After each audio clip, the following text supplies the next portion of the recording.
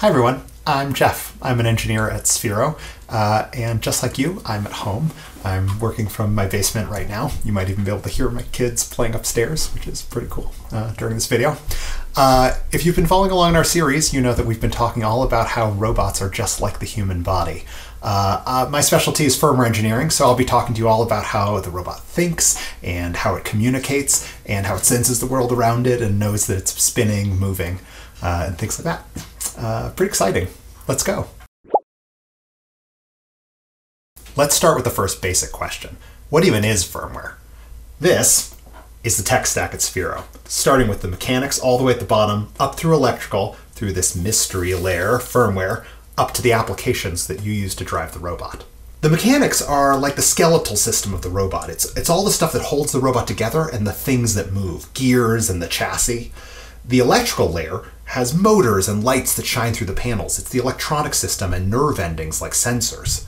Up at the top, the apps have joysticks and programming canvases that tell the robot what to do. And here, firmware is where we interpret all of the messages and instructions from your application and use it to drive the hardware underneath in a smart way.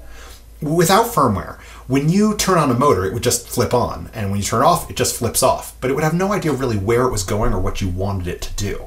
Firmware allows you to do complicated stuff, like driving a particular direction and speed exactly the way you want it to go, or to interpret a sensor from the layers underneath, like not just seeing a color, but knowing exactly what color you are seeing. To say not just, I have these values, but that's red, which is a pretty cool and sort of complicated task. And all of that information lives in a processor, a couple processors in some of our robots, inside this black box, which is firmware. We write software, just like the software engineers, but unlike software engineers, our code runs inside the robot and their code runs up inside the phone. Now that we understand what firmware is, let's talk a little bit more about what it's doing inside the robot and how those functions are just like parts in the human body. In particular, let's start with the brain, because the firmware is mostly like a brain. It's code that's running inside microcontrollers inside the robot. A microcontroller is just like a processor inside your computer or your phone, and it is like a brain. It thinks, it does math operations, and in particular, it's the junction between your intentions and getting your body to do the thing you want to do. You think, I'm going to walk over here. Oh, okay, let's move my legs. That's what firmware is doing. Now, some robots have one brain, but some robots have many brains. And in particular, as an example, Rover has two brains. We have the master brain up top, the main brain, and a secondary brain down underneath. The primary brain up top is responsible for all sorts of different functions and really controls what the system's doing. And the two processors work together to do all the different things you see the robot do and get all the sensor information you want. On sensors, the main brain takes care of our color sensor and our ambient light sensor, as well as controlling all of the LEDs and all of the animations you see and setting the colors you want. With the sensors, the job of firmware is to interpret the data we're receiving. Like if the color sensor, which has three elements, red, green, blue, to see all the colors in the whole spectrum, says, well, my red sensor has 6 units, and my green sensor has 4 units, and my blue sensor has no units. What is that? The firmware churns on that, does a whole bunch of math, and says, okay, that is definitively yellow, and it is sort of like the yellow that the user's looking for, let's say with a confidence of 75%. Let's tell the user what's happening. Well, it uses another peripheral inside the microcontroller to talk through the radio up to the phone. One of the main functions of this processor is that radio connection. It's how the phone sends instructions down and requests data back up, and we'll talk a lot about that a little bit later on. The main brain also takes care of the entire power system, tracking how much battery power we have left, and in some systems where you charge while the battery's in, it takes care of power notifications, as well as turning itself off. And finally, this is our firmware update master in the system. Whenever you're sending new firmware down from us where we've given some new feature, that's coming through this guy and being distributed throughout the system. The secondary processor, this second brain, is mostly responsible for driving. It has outputs into the motors to set them, give them power, and a number of sensors we use to check that that power is doing what we want it to do. I mentioned earlier that if you just turned the switch on the motors or turned it off, the motors would jerk forward or just stop. It wouldn't be very pleasant, and it wouldn't ensure you're actually doing the right thing. You can imagine just dumping gas in an engine and then going up a hill or down a hill. Well, when you go up the hill, you go a little bit slower, and down the hill, you go way faster. You have to measure what's happening so that you control and make sure you're going the right speed and direction. And that combination of sensors and some sort of actuator in the world is called a control system. We use the feedback from the sensors to guarantee we're doing the right thing. Those three sensors in this particular case, we have quadrature encoders that measure the rotational velocity of the wheels, how fast they're spinning. We have an accelerometer that measures force back and forth as well as gravity, and a gyroscope. And the gyroscope measures how much we're spinning, and we use that to get our attitude and our yaw inside the world. And again, all of those get paired together in the brain to make sure we're doing exactly what the user wants. Now, this processor also does a couple other side things. We use it for communication channel down to third-party hardware like the Raspberry Pi or a microbit or an Arduino. And that functions a lot like the connection up to the phone. This processor just happens to have the USB and UART, so we use this channel down below. We also use the infrared to send and receive information to other Sphero robots. And this is pretty cool. This allows us to do games like tag or to have robots follow each other. And we'll be talking a lot more about that a little bit later on. Let's move on to the mouth and ears and talk about how the robot talks and listens to other systems around it. This could be your phone or your tablet or your computer or even another robot. When we're talking to a phone or a computer, we use a technology called Bluetooth, and this is a digital radio signal that we use to communicate. Now, radio signals can be analog or digital. Analog was used, like if you tuned into an AM radio station and listened, you're listening to analog waves that are more or less analogous to the audio signal you're hearing. If you were to look at that radio signal, there's something about it that moves the same way as the pressure waves that would hit your ear. What we use is a digital signal, and this is what you'd see in modern radio as well as Wi-Fi and other Bluetooth accessories like your headphones. All of these use packets of information that are digitized. This communication is highly reliable and allows us to send information, data we need to and from the phone. So we use two antennas, one inside the robot and one inside your phone, and they use radio waves to transmit packets back and forth. We chain a bunch of those packets together to make messages that we want to use to receive commands or to send up sensor data.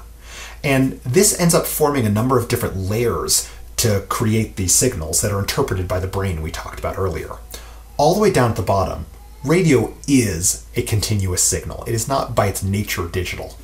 Up a layer, you have a protocol like Bluetooth that digitizes it, forms packets, and has checking around the packets to make sure they were received correctly.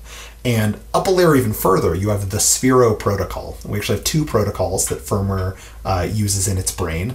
One of them is just ones and zeros that we use to send very fast communication. That's how your phone talks. And the engineers, we use a human-readable protocol. If you've ever typed on a command line on your computer, it's a lot like that. I can type ver and get the firmware version information because firmware engineers, for some reason, shorten words like version to ver. I guess we don't want to use the extra 4 letters. I don't know. But you can also set the LED command to turn the LEDs on. That's how we develop quickly. We can just type on our computer and say, hey, turn your lights on. It's a lot easier in that secondary language to work with it directly. But the binary language is much faster and is much better for communication of big hunks of information, like sensor data going up and down, driving instructions coming back from the phone, or brand new firmware that you're uploading when you get a new feature from us. So this is where the analogy breaks down just a little, but in a pretty awesome way. Unlike your mouth and ears, a Bluetooth antenna is just a single thing. The mouth is the ears, and that's accomplished by time sharing. Sometimes it's talking, and sometimes it's listening. So the robot takes a turn, and it's talking out its antenna, transmitting, and while it's doing that, the phone is listening, it's receiving. And then the phone gets a turn to transmit, and then the robot gets a chance to listen. It's sort of like a good conversation. You spend a little time talking, then you spend a little time listening. It's pretty cool. It's using a single line to do both things. Now, a little bit more like your mouth and your ears is the infrared system. And this is what we use to communicate with other robots, to send short packets of information back and forth. This has a distinct sender, your mouth, and a distinct receiver, your ears. And each participant has a mouth and ears to talk and listen. Now, I've colored these red, but in reality, infrared is just below red on the spectrum, and it's so below that you actually can't see it. It's invisible. But side trick, if you want to see infrared, you can using your cell phone camera. Take your cell phone camera and point it at your remote control on your TV, or a security camera or a baby cam at night when those lights come on to see in the dark, and you'll see a faint pink or purple glow where those LEDs are, and you'll actually see the digital chatter on a TV remote flashing out the code that the TV uses to turn on or off or change the channel. And this is because the cameras on your phone don't fully filter out the infrared light. It's pretty awesome. If you think that's awesome, then you are awesome. So we use an LED that shines infrared light and a light sensor on the other side that can see that spectrum. And again, this is just like a visible light sensor, the ambient light sensor or the color sensor we have on board. It just happens to be tuned to see infrared light. Now, like Bluetooth, while we could be sensing its brightness, like little bright, very, very, very bright, we don't. We just use patterns of ons and offs. We digitize the signal to send a reliable packet of information back and forth. This allows us to transmit codes over distance. We use this for all sorts of stuff. You can program what these do inside the applications. We also use it for an onboard following feature where it sends messages like, I'm over here, and when the sensor sees it, it knows to follow. And again, you can see how by sending and receiving, this is just like talking and listening, and those get interpreted by firmware in the brain, just like in your body. Now we get to talk about my favorite sensor in the whole system. It's actually two sensors that we put together, the accelerometer and the gyroscope. Together, these tell us what orientation the robot is and how it's moving in the world around us. And it works exactly, or very close to exactly, how your inner ear works. Your inner ear has some fluid inside of it, and it's part of how you sense gravity is down, or if you're spinning and that fluid sloshes up to the side, how you know that you're spinning a certain direction. It's also how you get dizzy. So we have these two sensors, the accelerometer that senses motion back and forth and up and down. And in fact, your whole body is a lot like an accelerometer.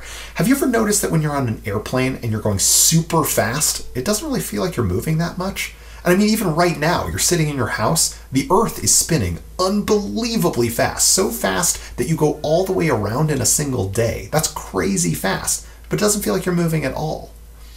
That's because your body doesn't sense speed. It senses changes in speed, and a change in speed is acceleration. And that is exactly what an accelerometer measures.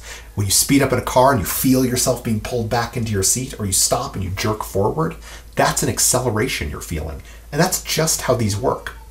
We measure in 3 axes, up and down, forward and backward, and left and right, and use that information to sense all the different directions. Like if you go up and forward, that diagonal line is measured on these 2 sensors. This also allows us to measure gravity. A pretty cool fact about reality is that gravity is itself a force. It's an acceleration. So the same sensor that would sense being jerked forward or back allows you to sense that gravity is pulling you forward, even when you're at rest. Okay, the gyroscope is just like the accelerometer, but what it senses is rotational speed. And this is that sloshing of the fluid up in your inner ears and the moving of those hairs in your inner ear.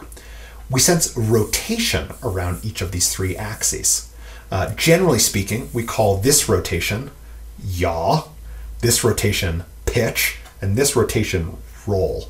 You take all 3 of those together and you can sense any movement around an axis like this that you could do. Now this measures the speed at which you're rotating. But what we really want to know in a robot is, what direction are you facing? And if you've done a little calculus, just like you know that a change in velocity is acceleration, well, if you add a whole bunch of speeds together, you get direction. So when we add all of our rotational velocities together, we integrate them, you get an orientation. We use the orientation that we get out of that summation, the integration of this information, and pair it with our special knowledge that gravity is down, and together those allow us to sense what position the robot is in. We sort of magically know that you're pointed up, even though we're not measuring what direction you're pointed. We're measuring where is gravity and how fast am I rotating. It's pretty awesome. All of these go together to let us drive exactly the way we want to drive. As I mentioned earlier, we use this as part of the control system so that you can go just where you want to go, and that information is processed up in the brain. But there's also another pretty cool usage. If you have the Play app, which you can connect to some of our Sphero robots, like Mini, which is my favorite robot, you can actually use this system just as a controller. We have games in there where you can move the Mini around and use this information just to control the game. It's pretty incredible. And if you're programming inside the EDU app, you can even use that to make your own game. When it was Hanukkah, I made a dreidel program, spun it around and landed on a side and shin. I guess I have to put one in. Cool. Well, this was fun. Thanks for watching. I hope you had as much fun as I did. We got to learn about how firmware was like the brain, the mouth and the ears, and the inner ear, and how the robot interacts with the world around it just like you do. If you have questions or comments about this video, or you have ideas for a future video, tweet us at Sphero and say hi. We'd love to hear from you. Thanks, and enjoy your time at home.